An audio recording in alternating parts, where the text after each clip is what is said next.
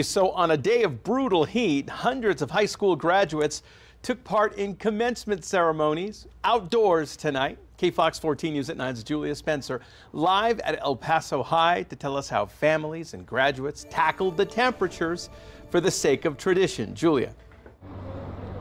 Well, after a day of setting up and work crews bracing the heat and graduates wearing layers of clothing, our temperature gun shows that this weather is not letting up anytime soon.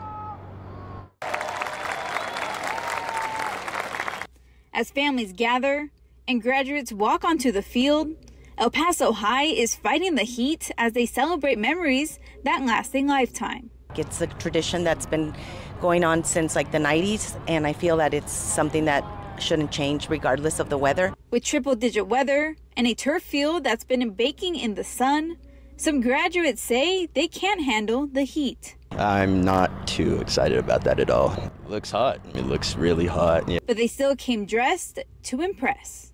I'm wearing a suit and some black t-shirts, so it's really hot out here. But I mean, it's really worth it because it's a big day for us. I was really wondering if I should even put on this suit today, but I came through because I wanted to look good. Yet this graduate didn't come so prepared. I need to drink water currently. Yes, I'm not hydrated. Whether you're sitting here in the stadium or here on the field, it's just way too hot out here. And I feel like it's like the hottest day that I've probably experienced so far in the year. But no matter how scorching the temperatures are or how much water you drink, people don't want to break tradition. I just want to say congratulations to all the other graduates and thank you for the journey. I guess we have a choice to do it indoors. I would rather keep it the way that it is.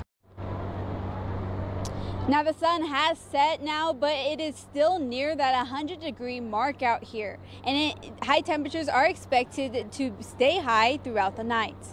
I'm live in Central El Paso. Julia Spencer, KFOX 14 News at 9. All right.